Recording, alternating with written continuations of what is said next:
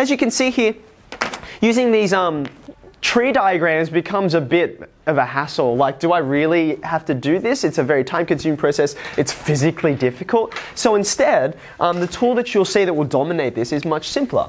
Instead, we'll just draw a box. And this box has a bunch of slots in it that we fit all of the different items into. So for example, I'm interested in just 3 letters, right? So I've got 3 boxes, 3 positions to put letters into, and I'm going to state all the same information over here, but in a much more concise form. For the first spot here, this is the first example with repetition, right? I've got 3 choices for that first letter, A, B, or C. If I allow repetition when I go to the next letter, how many choices do I have? Still 3. 3 choices. And then the last time, nothing has changed. I've still allowed repetition, so I'm getting 3 choices, right? Now, to combine all of these together, what am I going to do? I am going to multiply each step. But the key that I'm trying to get across to you, why I wanted us to draw these tree diagrams and make a point of it is, you can see why it is multiplication, right? And not addition, because each time your branches are branching out further and further and further. So that gives you the 3 cubed with repetition. And in exactly the same way, if I now consider the situation without repetition, without replacement, as it were, I'm still going to have 3 slots, but the choices change, right? I start off with 3, then I start to whittle them down as I make the choices, right? And the last one, you've only got 1 choice left. So that gives you that 3 factorial without repetition.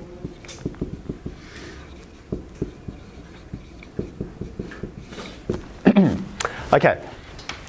Now, one last quick example before we generalize this and then add a teeny little bit of new notation for you, right?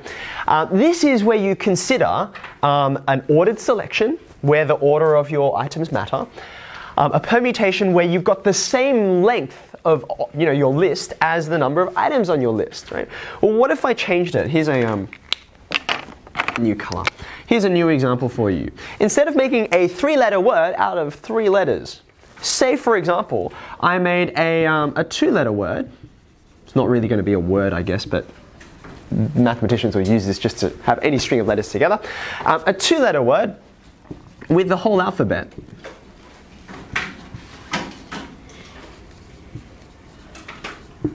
Right? So we've got A through Z to choose from. Now you can see in a situation like this, you don't want to draw the tree diagram for this, do you? Like, you'll start drawing and then the sun will set and you'll think, I've got better things to do with my time, right? So instead, we're going to do this little simple structure here. I'm going to draw my box. How many different slots will there be in my box? Just 2, right? Because you are choosing a first letter and a second letter, and ta-da, there is your 2-letter word. Okay. Now, let's do it for both. If we've got repetition allowed, I will have how many choices for the first letter? 26 choices.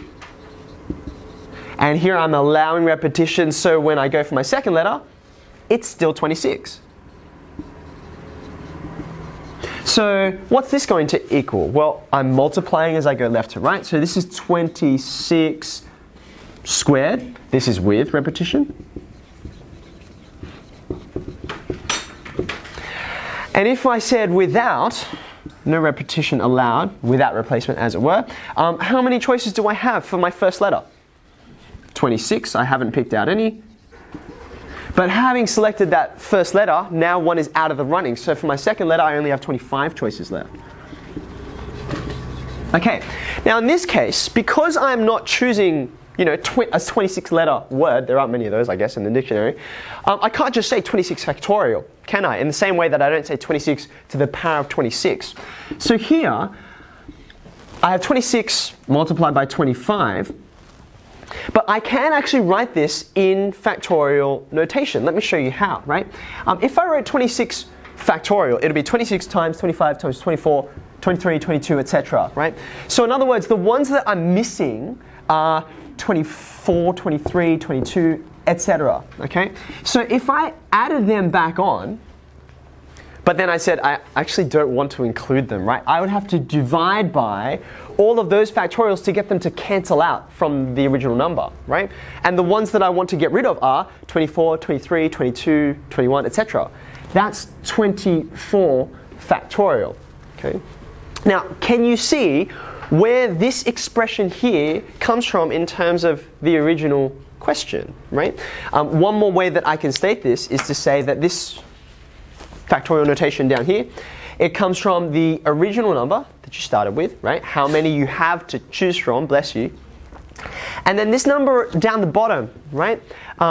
You take all of those that you had to choose from, but you subtract the number that you are going to select. You're only going to select 2 of them, right? That gives me my 24 factorial. Now this guy down here, the reason why I've highlighted in new color, this is what we're going to be using over and over again because this is the most common situation that we're dealing with, right? You often don't want to select all of the people. You just want to select a particular number out of many, many different choices, okay? So this guy down here is the main kind of permutation that you will see without replacement because we often are dealing with physical objects like people or whiteboard markers or something like that. So this guy down here gets a new form of notation, and one that will look remarkably similar, remarkably familiar rather I should say. We write it as 26p2. That p stands for permutation, okay? So now I'm ready to tell you, what does permutation mean? Well, if you have a look at the word, it sort of gives you some clues, right? When we think like in biology, in evolutionary terms, right? What's a mutation? What does that mean when something is mutated? To mutate like it's like, whoa, this bird has like cooler feathers than the previous generation, right? There's been a change that's been introduced. That's what mutation means, right? There's a change. That's what the mutation part of permutation means. The perm part, which we get from permanent or permeate, it means you can change everything all the way through. You don't just change the feathers, you don't just change like how big the muscles are of this animal or something like that. You can change anything. You can change all of these different choices, right? So to permute something means to go through every single item and then change all of the different spots, what they can be equal to, right? So that's literally what permutation means. Now, this guy here should look familiar to what kind of notation? Which topic? It's one which I talked about with the factorial, right? This looks just like this, 26 with a C, right? Now we're going to come to where this is useful in a couple of lessons time, but if you have a look at your calculator, I think you'll find it over on the, Paul, can I borrow yours actually? It should be over on the right hand side. Yeah, it's that's right. So if you have a look above your multiplication and division buttons, you're going to see these 2 pieces of notation here, right? The calculator writes them like this because it doesn't have that much space. Is it like that, NPR? Yeah. Or NCR. Now, we have used this guy in binomial theorem, right? At the moment, we're going to focus on this guy. We're looking at permutations. This is the way that you write it, just like you did with NCR notation. But we're indicating that order matters. It's a permutation where ABC is not the same as CBA, okay?